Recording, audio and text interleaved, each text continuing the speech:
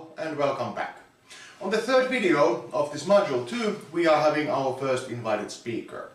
Sonja Hyrynsalmi, a researcher from LUT Software Engineering, is a scientist who has been studying topics such as gender equality and women in technology.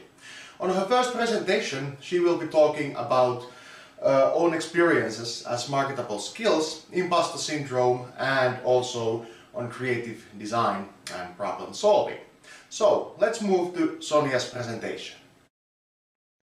Okay, so thank you, Jussi, for introduction.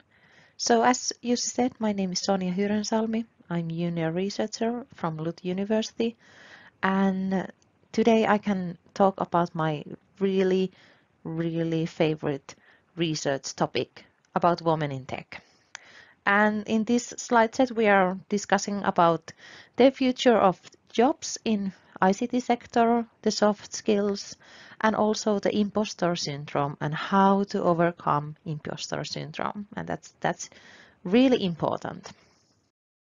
So, as you maybe all know, we are in the middle of really huge change in ICT sector. Of course, in all the other industries also, but especially in ICT industry. So there has been a huge number of new technologies coming to the industry, and also the importance of ICT sector is more cross-cutting than ever. And that also effects on the skills which we will need in the future in ICT sector. So there has been seen as a rise of soft skills, and these are really important skills. Usually people refer that tech should be hard and you should always have your really technical hard skills, but soft skills are that kind of skills which really can make a difference. And soft skills are also those kind of skills we are needed in the future and needed to reskill. So it has been researched that there's a huge need for reskilling in companies, because of course we can teach them new members to the ICT industry in universities, but there's a huge amount of people already working in the industry and they need reskilling. So it has been researched that 50% of all employees will need reskilling in next 3 years. So that's huge. And how that is done, it's a really huge wicked problem to solve. Both universities, companies, and also these people who need this reskilling. So as I said, the cross-cutting effect of software industry and software and ICT implementation overall, it's because world is digitalizing such a fast pace nowadays. There's lots of happening there, and that also means that software is having a huge impact in other industries. So nowadays our software engineers, they are not going to work only in software companies. They are working in different kind of companies, and it's hugely valued that they do have more experience in other areas. Not only anymore the technical background is not the thing. You should have more skills also in other areas.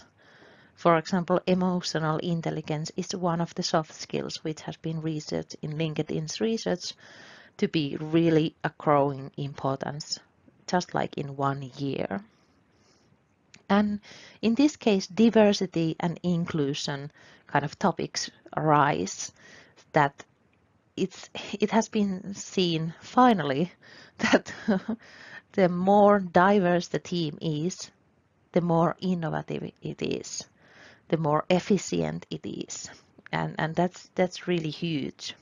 And that also need that we need more people to work in the industry. So industry has to be really inclusive. It has to be reachable for the people, for different kind of people. We cannot anymore be just a technical industry for just one kind of technical people. So we have to be attractive industry in the future. And for example, European Union has been researching that there is already a huge expert labor shortage problem in some of the European countries about really skilled ICT employees and experts. So that's also one wicked problem to solve. And one way to solve it is to attract more women to the ICT industry. So there has been really a lack of women in the ICT industry, and that's a problem. And there's no denying about this, that women are underrepresented in the ICT industry. But what we can do, that's the thing. So when we discuss about how many women there are working in the ICT industry now, we should focus on where those women are working. So we cannot just say that, oh, well, the number of the women has been raising up lately in a couple of years, but they have not been raising up in the really technical fields. And that's also the field where this different kind of biased technology can happen. So it should be really important to add more diverse people to different level of ICT jobs. So this is third wicked problem in this topic, like how to attract more women and how to keep them, and how also attract them to the more diverse job positions.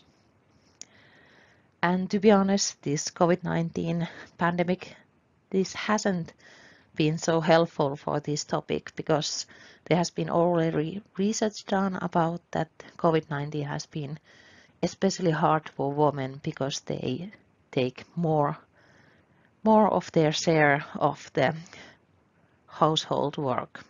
And this is really unfortunate for this situation. But about that impostor syndrome. So this is usually one term which arises when we are talking about new kind of diverse people entering to the ICT industry. ICT industry is really high demanding industry. It demands really high tech skills and a high understanding of different areas. So it's not so uncommon that people, both women and men, suffer from impostor syndrome. It's an old term, and it's not a mental disorder. So please note that. But it does have the dynamics of low self-esteem, maybe family expectations, cultural expectations for your gender, for example, and it's really hard to defeat. But you can do a lot of it, and if you're suffering from imposter syndrome, you can do it a lot. And also, if you see that your colleague, your peers, students are suffering from imposter syndrome, you can also help. So usually finding your tribe is really the most important thing. To find people and place where you can really show your vulnerability and be like that. This is thing that I can't do, or I do need help, or I have been really successful in this and this topic. I would like to celebrate that. So celebrating your success is really important. You don't have to fear that. People should more and more celebrate their success and maybe be more gentle for themselves in different fields. But these wicked problems are that kind of problems that everyone can do something for these. So I really would like to encourage yourself to think, have you seen some kind of signs of these wicked problems, and what you could do for them? Thank you.